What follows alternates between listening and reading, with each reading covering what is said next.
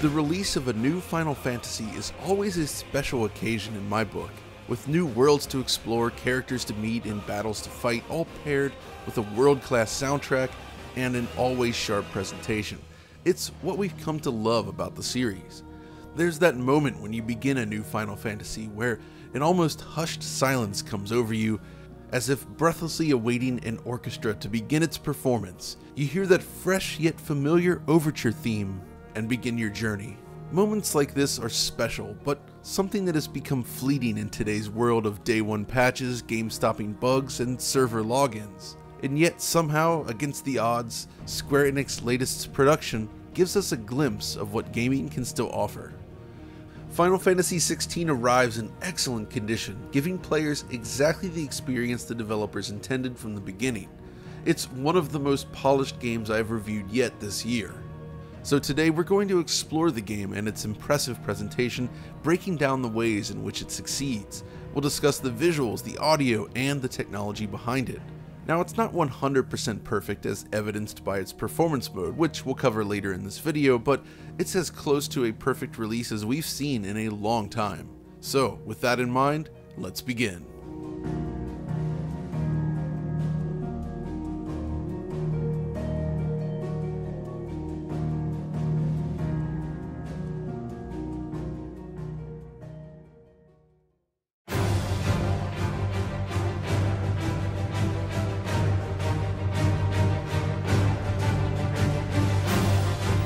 Unlike most long-running series, each mainline Final Fantasy is a unique entry, and Final Fantasy XVI is no different. Helmed by Creative Business Unit 3 within Square-Enix, 16 is a gorgeous action RPG that plays with expectations for the series even more than usual. It's fast, it's action-driven, and the story is dark and political, resembling the likes of Vagrant Story and Final Fantasy XII to some degree. As is series tradition, Final Fantasy XVI is built using technology created just for this game. Well, at least in part. Square has been remarkably tight-lipped about the technology powering this game.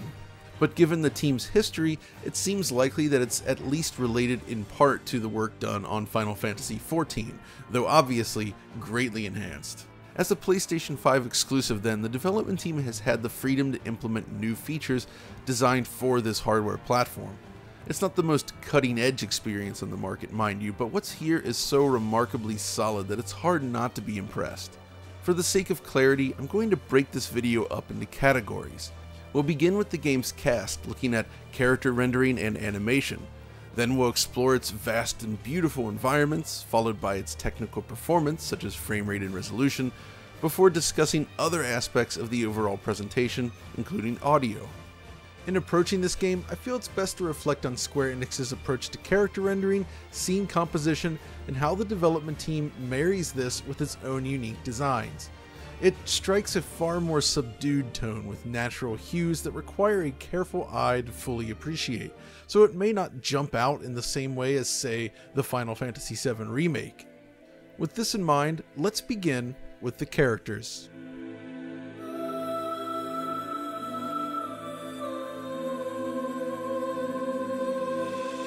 As a story-driven series, characters are the heart and soul of Final Fantasy, and that remains true in 16. This new game features exceptionally detailed and expressive models, packed to the brim with micro-detail. The development team has reached a point where the real-time cutscenes they've created for this game are beginning to resemble pre-rendered videos of the past. The discussion around these models has been interesting to watch from the sidelines as well.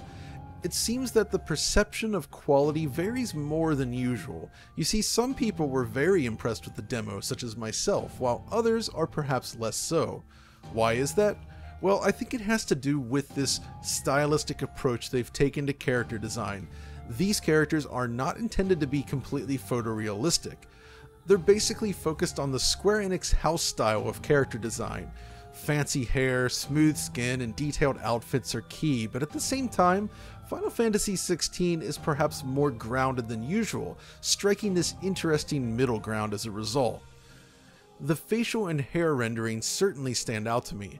The face texture feels reasonably realistic, and it stands out in scenes where dynamic lights dance naturally across the surface, revealing whiskers and pores alike.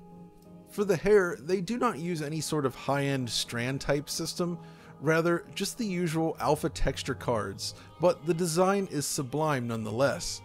Clothing and armor also boast beautifully crafted materials. Leather, fabric, and metal all have realistic properties despite the stylized designs. The interplay between these materials is key. Note how light is reflected and scattered across Clive's armor compared to the more diffuse light across his leather sheath and under armor. Or in this scene, note the rim light along Clive's left arm coming from the candle in front of him. Or when he turns around about to leave the building, the light from outside floods into the room and realistically illuminates his armor according to material properties. This shot during the prologue also shows what I mean. Note the fine stitching on his coat, the difference in how firelight reflects on his armor versus the fabric. All of this is super well done. Or how about the king's outfit in this scene? The red cloth realistically simulates Fresnel. You can almost feel the scratchiness of this material. Compare it to, say, his leather arm guards, and you should see what I'm talking about. This is a real triumph for the artists that worked on this game. The interplay between these materials feels absolutely sublime. But the secret to Final Fantasy XVI's character presentation lies in its command of shadow. Pay close attention and you'll note how every piece of clothing casts a clean, precise shadow across the model. The shadow quality is what truly elevates the presentation to almost CGI levels. The question is, how does this work? Well, it's something I've had a difficult time answering for sure, but the key finding is that the shadows in this game have the characteristics of ray-traced shadows rather than traditional shadow maps. Now, they could be using another method as well, including virtual shadow maps like in Unreal Engine 5 or even sample distribution shadow maps, but either way, the result is what matters. So what does this mean in practice? Well, when it comes to characters, this helps explain why the self-shadows are so clean and devoid of artifacts. Resolving detail this fine is rather difficult with traditional shadow maps, remember. It looks utterly pristine in Final Fantasy XVI. These shadows also have proper contact hardening, so the closer you are to the shadow caster, the sharper and more defined the shadows. And looking at the ground here, note how Clive's shadow appears sharpest just near his feet, but slowly becomes more diffuse at a distance. But of course, what good is a detailed character without fluid animation? This is where we come to the general cutscene presentation. Final Fantasy XVI's main sequences are among the best in the business, but it's not always perfect. You see, as in many large story-driven games, scenes will have different weight according to the importance of its content. An epic showdown between the player and a key villain, for instance, is obviously more important than small talk with a shopkeeper, right? The problem is, if there's a large gap in quality between the two types of sequences, it can feel rather jarring. Now, this is something that Horizon Forbidden West nailed. Its main cutscenes were supremely well directed, of course, but it's the idle chit-chat with NPCs that impressed me the most. The strong facial expressions and body language really communicate emotion to the player in a way that Horizon Zero Dawn did not. They developed a powerful new scripting tool just to handle these scenes, and it's a huge success. But unfortunately, this level of fidelity is relatively uncommon even today, and most games present their B and C tier sequences, as I like to call them, as little more than character models standing next to one another, bobbing their heads and moving their hands. So, how well did Square-Enix do with Final Fantasy XVI? Well, let's begin with the A tier cutscenes. Most of the game's story beats are told using these exceptionally detailed, beautifully directed cinematics. The combination of high detail models, smooth animation with minimal clipping, alongside the excellent per pixel motion blur, and glorious bokeh depth of field, really sets these scenes apart. The best thing is, most of them are real time. I say most because there are exceptions. That impressive battle sequence at the start of the game, for instance, it does switch to pre-rendered video sandwiched between two real-time clips. Thankfully, the bitrate is so high that it's difficult to tell in practice, but there you go. They even go so far as to represent the contortion of skin and muscle as characters speak. The way their brow furrows and skin folds as they speak is very impressive. But yeah, these scenes are some of the best the Square-Enix has ever produced, which is why the B and C tier sequences can feel slightly below par as a result. What I mean is, when talking with the various characters throughout the world, you're presented with a simplified scene like this. Your party may stand around, moving their hands, bobbing their heads, and little else. It's all reasonably well animated, but it lacks the polish of the primary cutscenes. The C-tier scenes then are typically found with side characters like this, where you get a box of text with an occasional spoken word. Honestly, it's all rather standard stuff, and it's exactly like what we saw in the Final Fantasy VII Remake, but when you go from this to this, it can feel a little jarring. Still, despite that nitpick, the overall presentation of Final Fantasy XVI's cast is of excellent quality and one of Square-Enix's greatest achievements to date. Yes, it really is that good. Of course, there's more to animation than just the cutscenes, and Final Fantasy XVI largely succeeds in gameplay as well.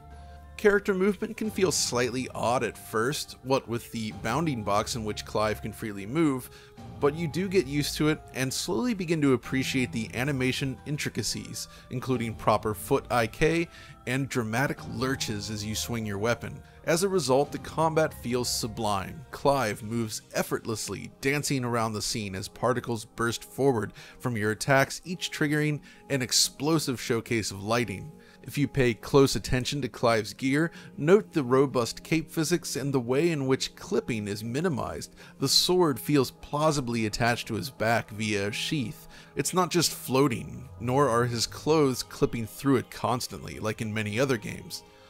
Final Fantasy XVI also does a great job with transitioning between cutscenes and gameplay.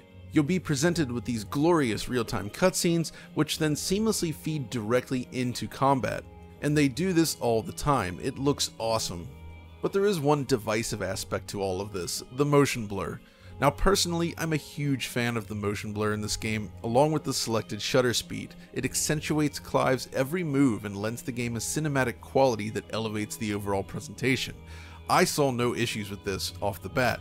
However, based on feedback from the demo, it's clear that not everyone agrees, and this is where I feel the developers have let certain players down.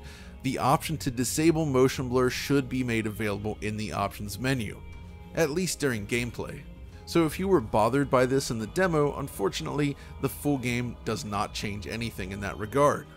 Still, overall, everything about the character rendering and the animation, from cutscenes to gameplay, is, I feel, a victory. Yet there's so much more to Final Fantasy XVI's visual design, which brings us to the next topic, the environments.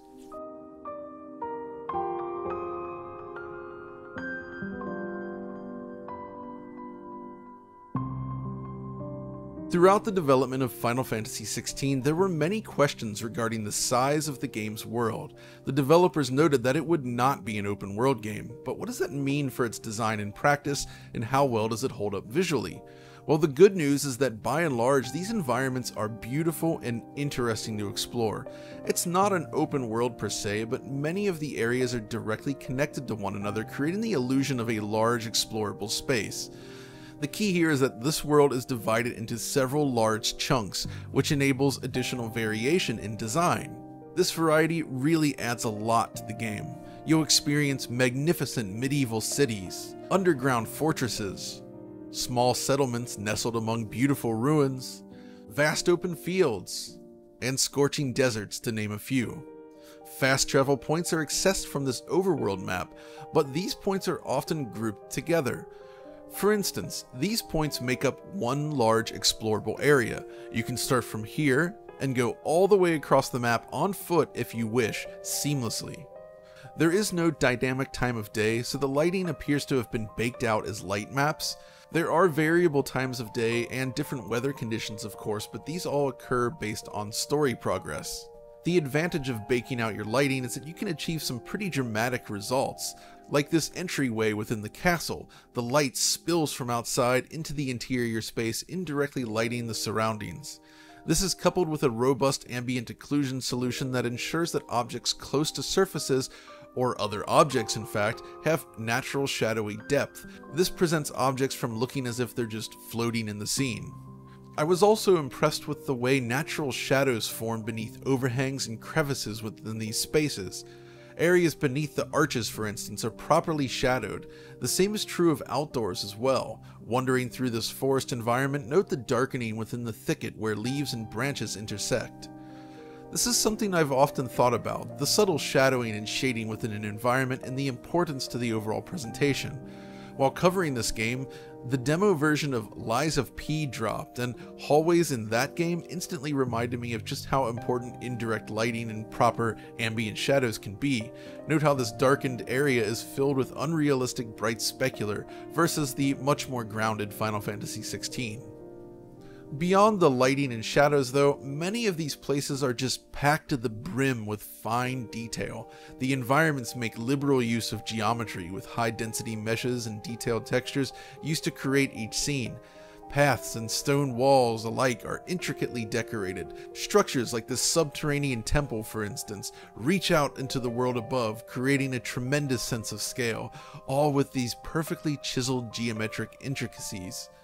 The beautiful lighting of the volcano, which combines the deep blue hues with fiery oranges and reds, also impresses, or perhaps this other underground fortress with individual torches placed carefully along its many balconies as the heart of the crystal behind it emanates light.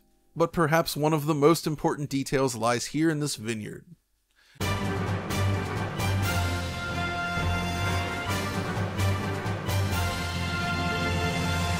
Ah, the grapes. In a world of pixels where beauty takes shape, low polygon grapes with edges so straight, with limited vertices they stand tall and proud, in a digital realm where art is avowed.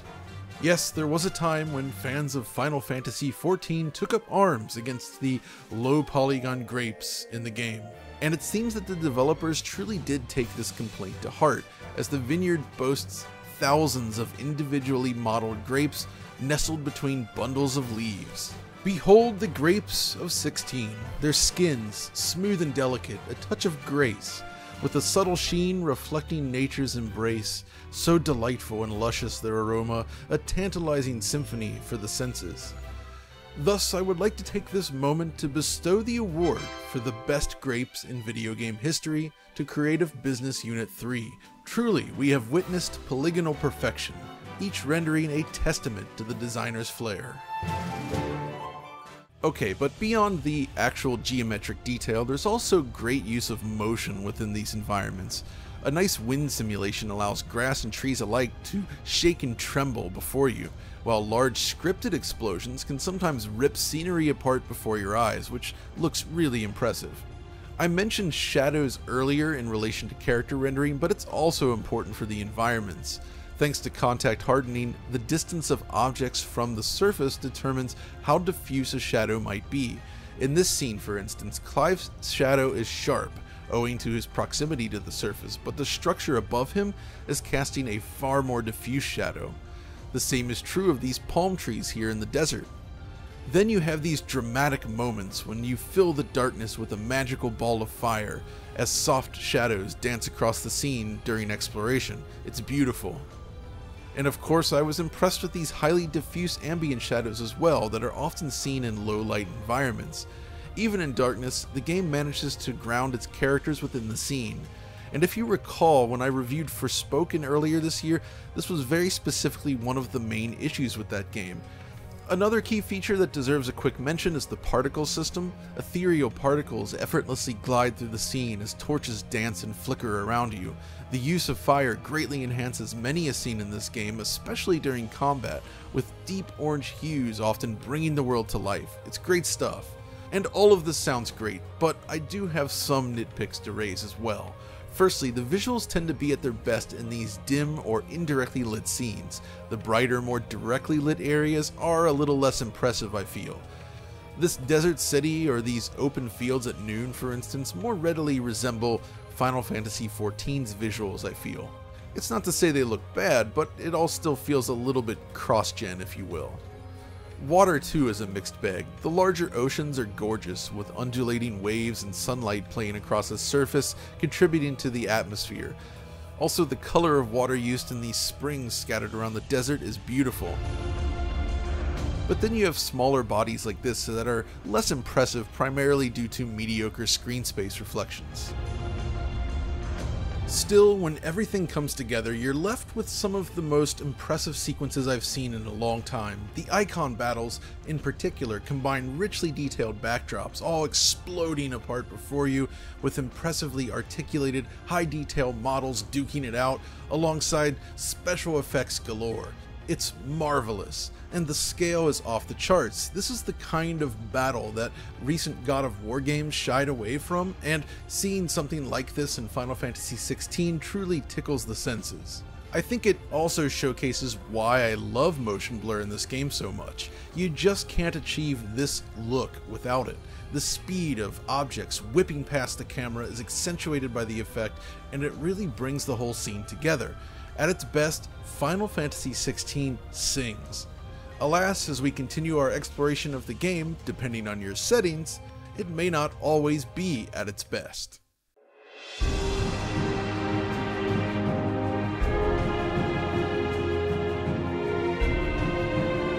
Thus far, I've had a lot of positive things to say about the presentation in this game, but this is the part of the video where I begin to take issue with certain decisions, specifically in regards to image quality and performance.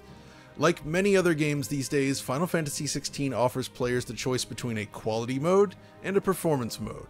Both modes use an aggressive dynamic resolution scaling system, with quality mode typically ranging between 1080p up to 1440p, then spatially upscaled to 4K. Performance mode in comparison seems to top out at 1080p but often drops a lot lower, knocking on the door of 720p from what I can tell. This is combined with TAA to reduce the shimmering and noise, but the performance mode doesn't really look great. Of course, all this is perfectly normal for games these days. Many titles deploy reconstruction techniques to take a low internal resolution and make it look acceptable on a 4K display. The problem with Final Fantasy XVI is that, based on subjective analysis of the still shots at least, we think the game might be using AMD's much maligned FSR1. All the telltale signs are there, and these include the swirling circle-like patterns evident in many scenes. It doesn't look great. Now, in quality mode, the resolution is high enough that, by and large, it's not a huge issue. It still looks pretty clean, but the performance mode is kind of a mess once the resolution starts dropping. It's just a screen full of noisy artifacts and blur that looks terrible. Frankly, this solution isn't up to the task and was a bad choice by the developers. Speaking of performance and quality modes though, there are other changes beyond resolution, so let's look more closely at that. Shadow quality takes a significant hit with more visible dithering and a reduction in distant shadow quality. Remember, in quality mode, one of the benefits to their shadow solution is the lack of visible cascade transitions. Pop-in also seems to have been increased in some areas, though both modes use time-sliced animations for distant enemies, likely to reduce CPU load in the larger fields. Perhaps in this YouTube video, when shrunken down, the performance mode looks okay enough, but when played on an actual television, I find that it just doesn't hold up to close scrutiny. I hope they can find some way to implement something other than FSR1. Of course, if performance mode delivered a stable frame rate, I'd be a lot less likely to complain. After all, sacrifices are necessary when aiming for a higher frame rate, but is that the case here? Well, users quickly discovered that performance mode doesn't run well in the demo version, but there was some hope in that the demo uses an older build. Beyond that, despite announcing that the game would not have a day one patch, the team did opt to release a small 300 megabyte patch which promises performance improvements, and we've tested it. Now, before I get into those performance mode numbers, I do want to mention the quality mode. This is the mode I recommend playing in right now. It targets 30 frames per second, yes, but it's a very steady experience, at least in most situations. There are instances where it can dip, but 99% of the game is locked and properly paced at 30 frames per second. I truly believe this was the mode the developers intended players to use, and it is the default for a reason. Look, I get it, I'm disappointed that 30 FPS is starting to become common again, but as I said when discussing Starfield, I think stability is most important of all, and it does deliver that. And this is one of the few areas where Forspoken bests Final Fantasy XVI. It offers a 40 frames per second mode, something I hope can be patched in the future. But when we get to the performance mode, things get a little dicey. So the first question I want to address then is, does the patch fix performance mode? And the answer to that is No. Basically, in side-by-side tests, any improvements that do exist are rather negligible. It still consistently dips below 60 frames per second and regularly falls outside the VRR window of 48 Hz. But in testing, I discovered something rather strange about this mode. Let me demonstrate. So here I am running around the world in performance mode, and you can see the frame rate slipping below 60 throughout, right? Now, watch closely as I initiate combat with an enemy. Notice something? The frame rate suddenly jumps up to a near stable 60 frames per second. It's completely smooth and plays great. Here's where it gets weirder. The second Clive finishes the enemy and puts his sword away, the frame rate instantly drops once again. Turns out, when the developers mentioned that it was targeting 60 FPS in battle specifically, they weren't entirely wrong. Exploration is generally unstable, but combat does target and often maintain 60 frames per second. Even these huge battles with tons of special effects can deliver surprisingly decent performance in this mode. So what the heck is going on here? Well, as I see it, the answer seems pretty clear-cut. The second you initiate combat, the internal resolution drops like a stone, as low as 720p. Image quality takes a gigantic hit as a result, and the game winds up looking more like an interpretive oil painting. But at least the frame rate smooths out considerably.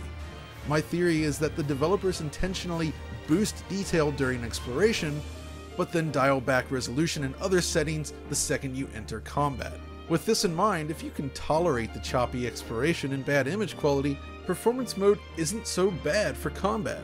But how could they improve it?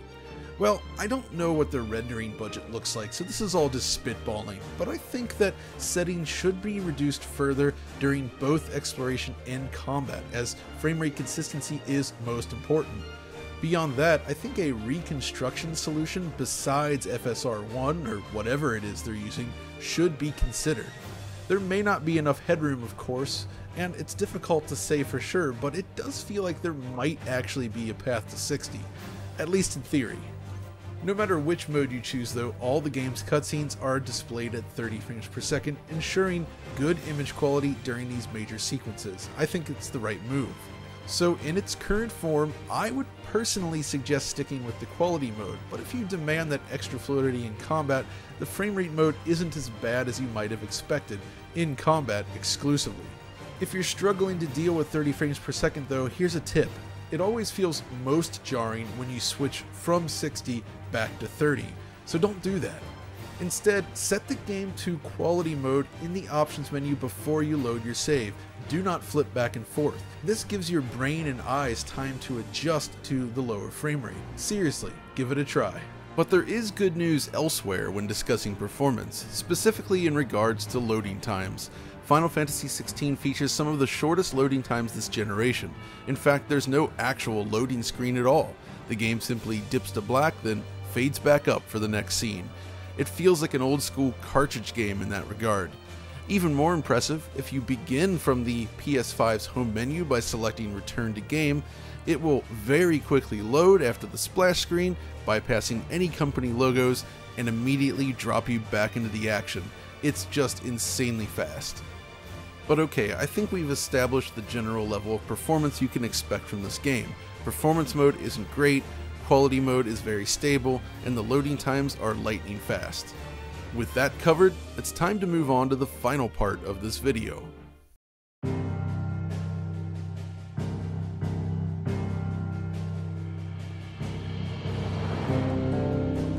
Music stands strong as a pillar of the Final Fantasy franchise. One cannot overstate the importance of music in a game like this, so when it was announced that Masayoshi Soken, the mastermind behind Final Fantasy XIV's Sublime soundtrack, would be handling Final Fantasy XVI, I was excited. And thankfully this excitement was well founded, as Final Fantasy XV's soundtrack is a true series highlight. The official soundtrack itself spans 8 compact discs for a reason. There are a ton of tracks in this game, and every one of them is a work of art. From the beautiful remix of the series' Crystal theme,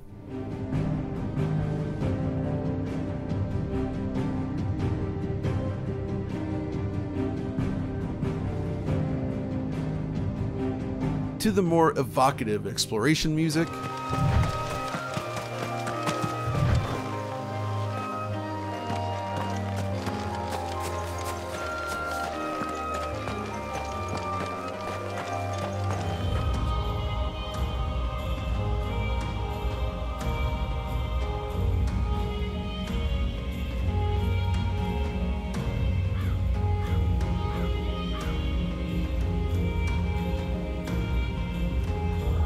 and beyond, there's a lot to love here, but it's the music composed for the game's set pieces that impress the most.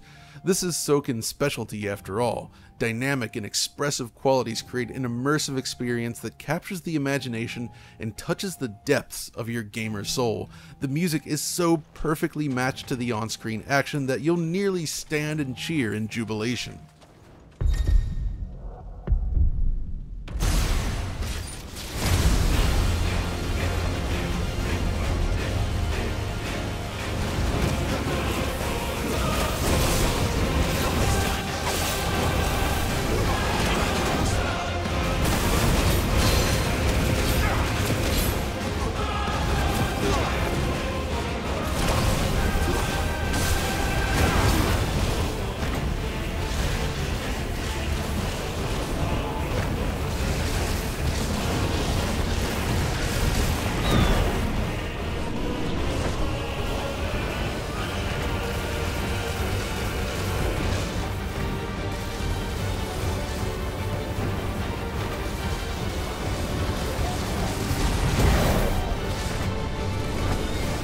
But it's not just the music that shines. The voice performances are also outstanding, possibly the best in series history. I won't ask you again, Wyvern. Take her head so we can be done with this. I can't. I won't. You would betray the Holy Empire? Betray? I don't recall ever pledging allegiance to your Emperor. My service may have been bought with this brand, but not my loyalty. Tell me, who did this, or I'll see you suffer the same fate. The man who delivered the coffer said Sid paid him.